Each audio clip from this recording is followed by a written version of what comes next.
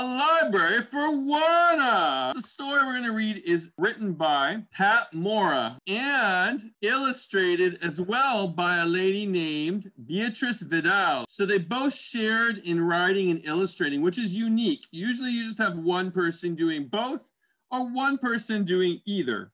But this time they're both doing both.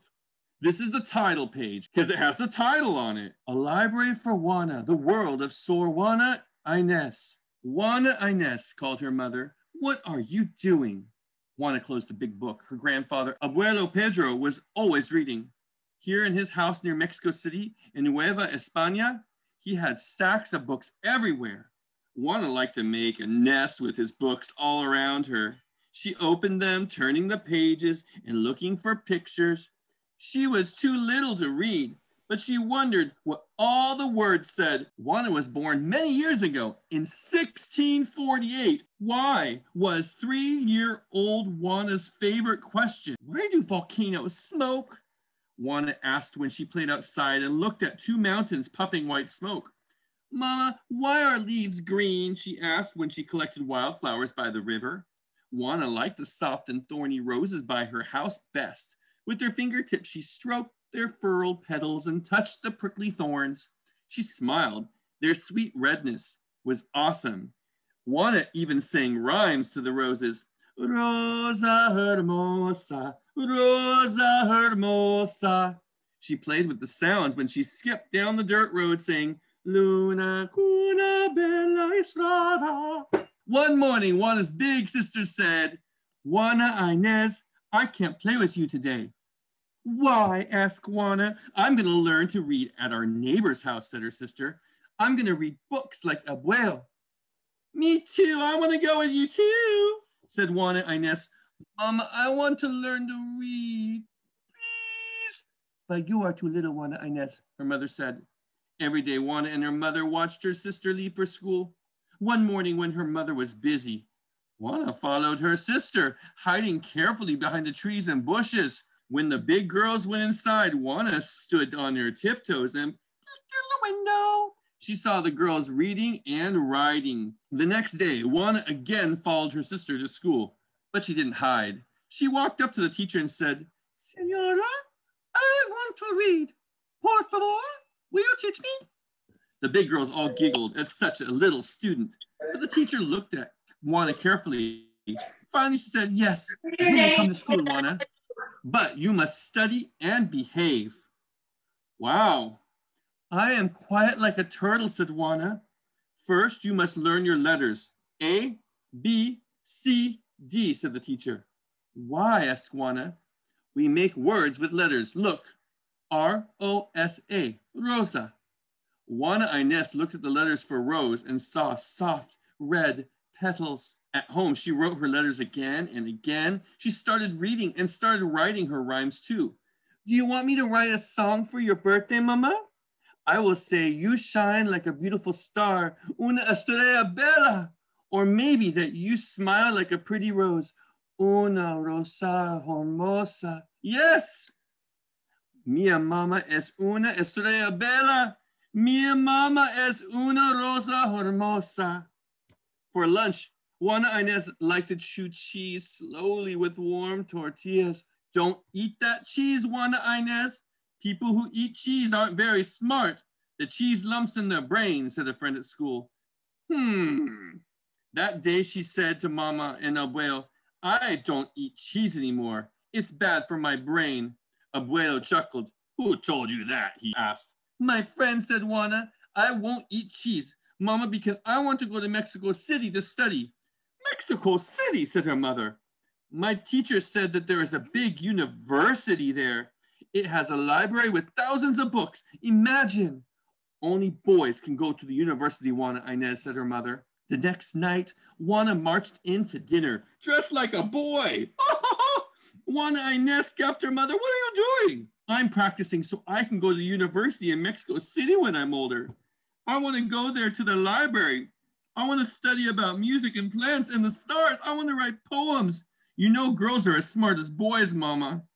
Juana Inés, you are stubborn as a rose thorn. For the last time, only men can go to university, said her mother firmly.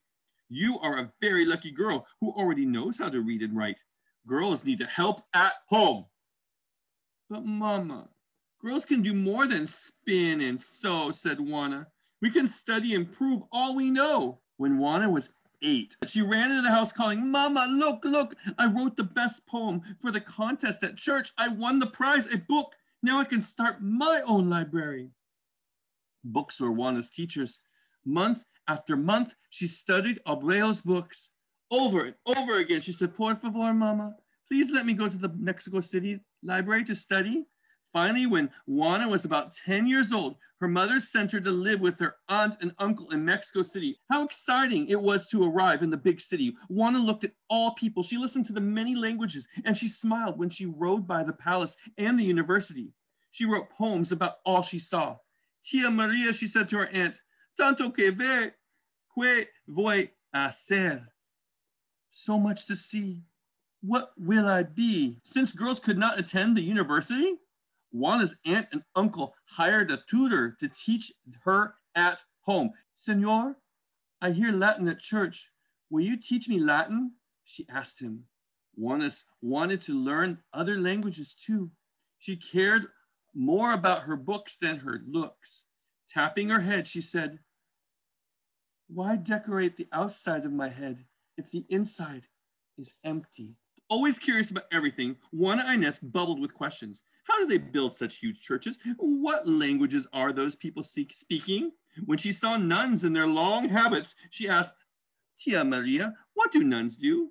Can they study and read all day in the convents? When Juana and her aunt walked by the palace, Juana said, who lives in the palace and what do they do there? There are gardens, said her aunt, and a library. The viceroy and his wife live there. They visit with their guests and they send letters to the King of Spain. Poets visit and there are wonderful plays and concerts. I want to live there, said Juana. I can write plays and songs. Un canto, les canto. I'll sing them a song. I will study very hard, said Juana Inés. And then I can write better poems for birthdays and feast days like I write for my family and Tia. Then I can read in the large library. Juana did study. Her aunt and uncle took her to the palace. So you are the young lady who reads so many books and writes wonderful poems, said the viceroy's wife. You are beautiful as a rosebud, Juana Inés. Would you like to live here at the palace as a lady in waiting? Juana blushed because of all the people looking at her. The morning, she finally walked into the large palace library. She was once again quiet as a turtle. At last, so many books.